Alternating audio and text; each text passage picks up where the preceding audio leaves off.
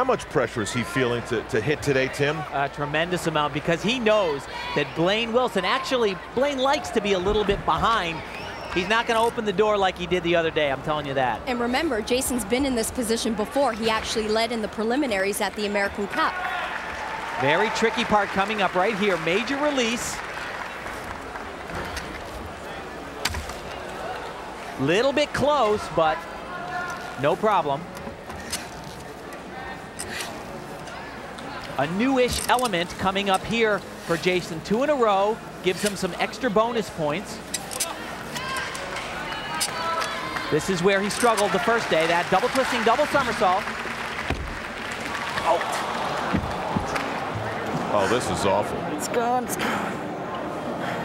It's gone. Not again. Okay, I got you, Jason. I got you. I got you. I got you. Just calm down. Calm down. Down. Just take it easy. Take it Unbelievable. Easy. Take it easy. Take it easy. Just rest. The very first gymnast to go.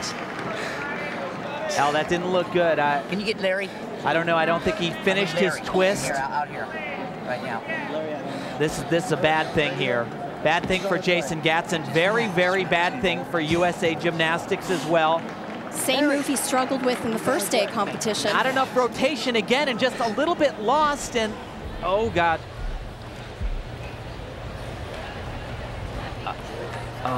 You hate to speculate, but as you look across the gym here at Arco Arena, you see John Roethlisberger.